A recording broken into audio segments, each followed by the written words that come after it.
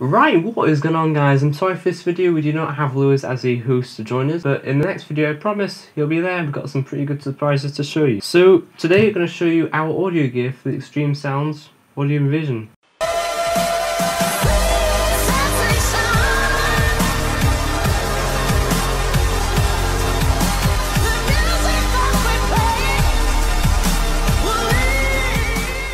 So then, there are mainly 4 different items to record our audio. There is the onboard microphone on the Nikon D3100. Don't use that a whole lot, mainly for syncing, and if we don't need that much audio, we'll use the onboard microphone. It's not too bad, actually. Right now we are listening to this awesome little microphone here. It is kind of like an unbranded eBay microphone. I was aware that it wouldn't be that amazing when I bought it, but I'm actually quite surprised. Stereo configuration, and this is what we use to record all the audio onto. It has a headphone and a microphone port and all the controls. It's quite a handy little recorder. So the next one I use most often is this lavalier microphone. It came with a kit. You can pick these up really easily off eBay, and they're not too shabby actually, even if you get a cheap one. So I normally clip mine on upside down, and we'll just plug it in so you can listen to this.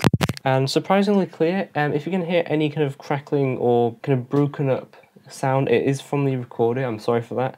But I have tested this with different, like the Zoom H4n and my laptop, and the actual microphone is fine. Now the next one we use is actually my newly custom made one. It's just a simple unbranded microphone, but with the TheXtremesoundz Audio and Vision banner on it. That's pretty cool.